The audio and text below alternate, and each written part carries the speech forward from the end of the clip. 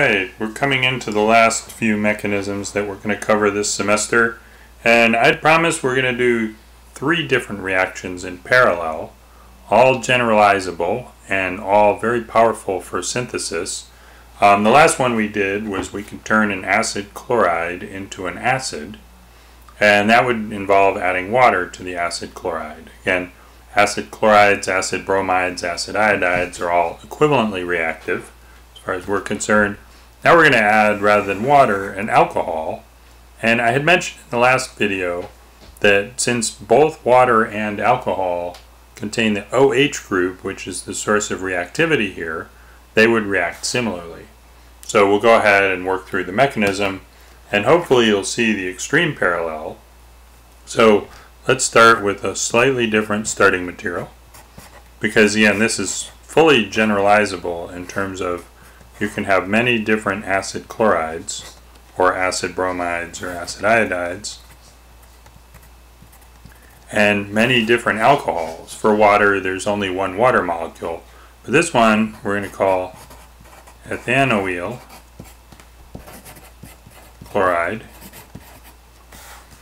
and this guy is a derivative of ethanoic acid. So here's the ethanoyl group. And then, of course, the chloride is just the Cl that's on there. So this is a very potent reactant, the ethanoyl chloride. And if we're going to go ahead and add that to an alcohol, so let's go ahead and use fairly simple alcohol, methanol, CH3OH.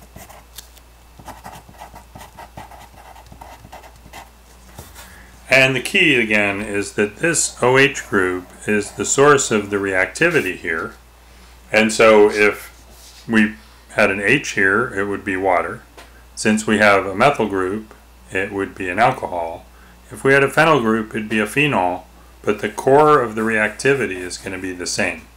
So hopefully you remember the mechanism of hydrolysis of acid chlorides. The first step was a nucleophilic attack of the O in the OH group on the carbonyl, and in order to keep this carbon from violating the octet rule, then we have to push the pi bond on to be a lone pair on that oxygen. So when we go ahead and do that, the methyl group of the ethanoyl chloride just stays the same and is going to be copied over and over. That's again another source where this could be a phenyl, this could be an ethyl, this could be an isobutyl. The reactivity is going to be the same because the reactive part is the functional group, the acid chloride part, and this just comes along for the ride. So that's where you can change this to all kinds of complicated stuff. The reactivity is here, and so it's understandable.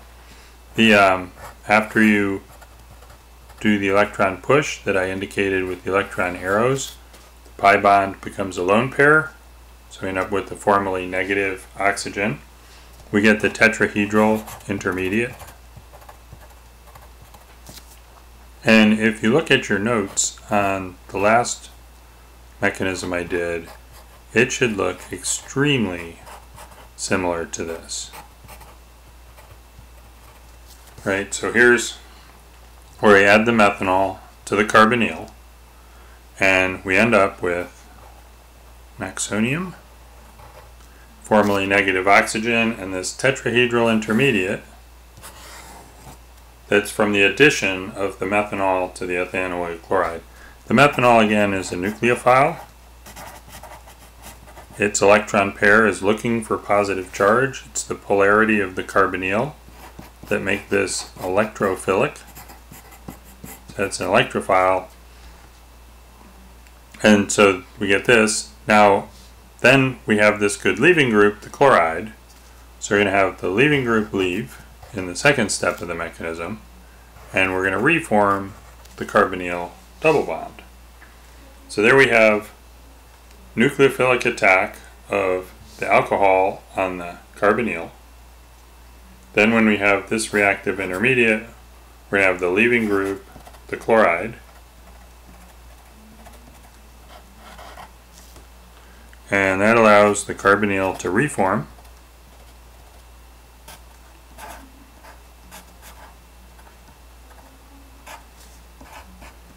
And the alcohol is still there, again with the formal positive charge here.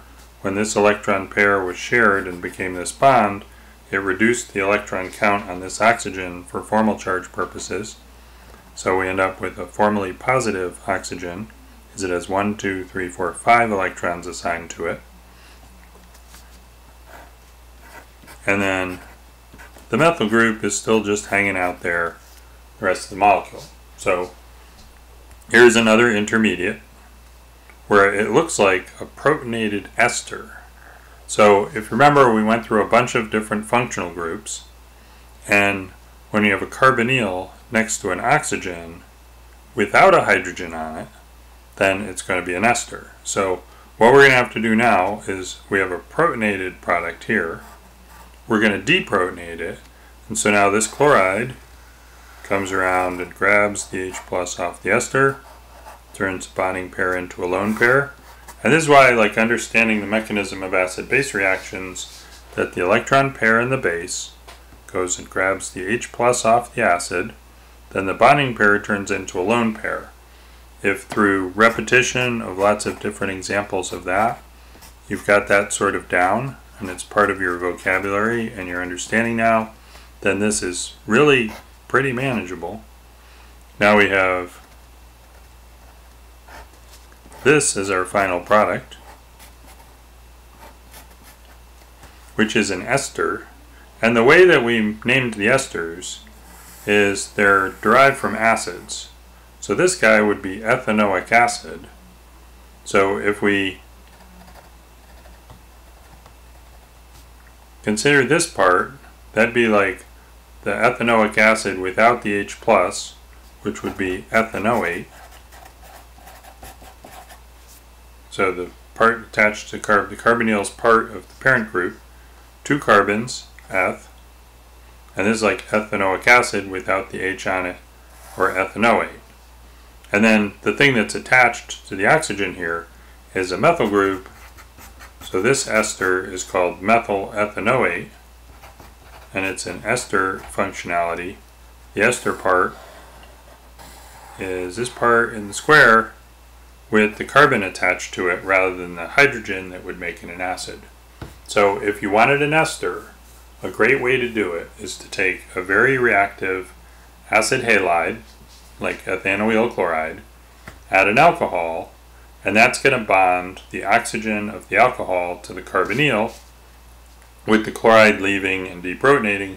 Oftentimes you're going to throw a little bit of base in here to suck up the HCl that you're forming so it doesn't get too acidic. But there we go, and like I said, if you go ahead and place this sheet of paper next to the sheet of paper that we did before, and I can make it look even closer by adding in some of the notations I put here. But this is the same mechanism. Again, different reactants, so we get different products, but the nucleophilic attack on the carbonyl to the tetrahedral intermediate, the chloride leaving group leaving, to give another intermediate that has to be deprotonated by the chloride to the final product. That exactly the same as this. Again, we could add some notation here. We call this a nucleophile because it's going for the positive charge. We could also call this a base because it's going for an H+. So here's acid intermediate, which is the electrophile.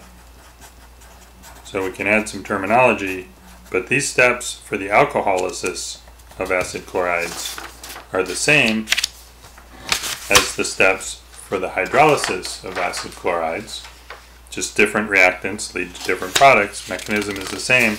And if you understand those, then understanding aminolysis of acid chlorides, where we react an amine or ammonia with an acid chloride, which I'll do in the next video, will be equally straightforward and the same basic 3 steps. Nucleophilic attack, leaving of the chloride or other halide, and then deprotonation to yield the final product. So we'll take a look at that in a little bit.